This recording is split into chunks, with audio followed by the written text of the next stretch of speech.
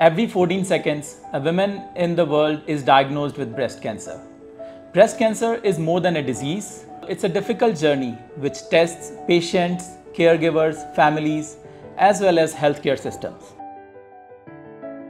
I am Dr. Kunvar Upveja.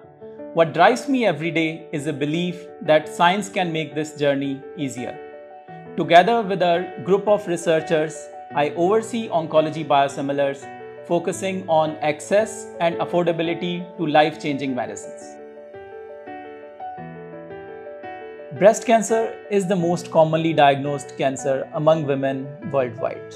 Every minute, 4 patients and 1 among them die because of the disease.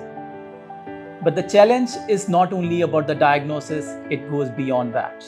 High treatment costs and unequal access create barriers which millions of them are unable to overcome.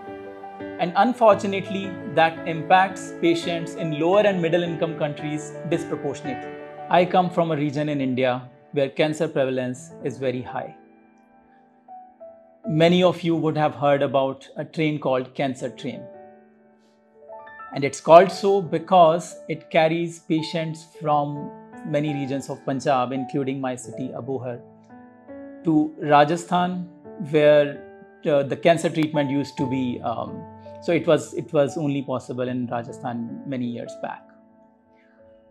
I have personally experienced and personally seen the struggles of cancer patients as well as caregivers, and many of them among my very near and dear ones, among my family members.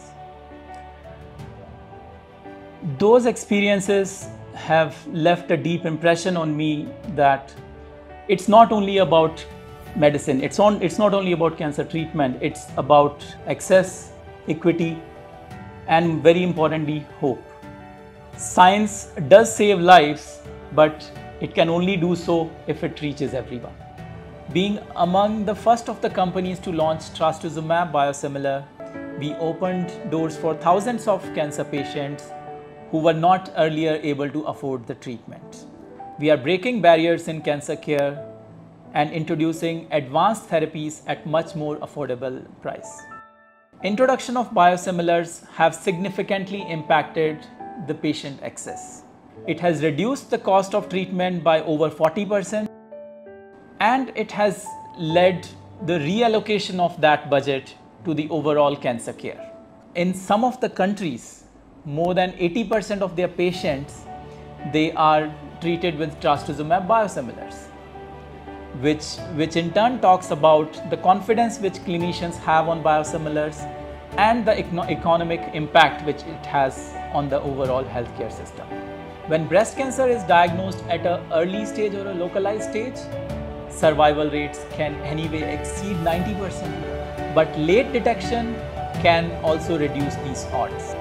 We aim to make what is often invisible, like risk factors, symptoms, and preventive care, more visible to the world. Because awareness is the first step towards equity in cancer care.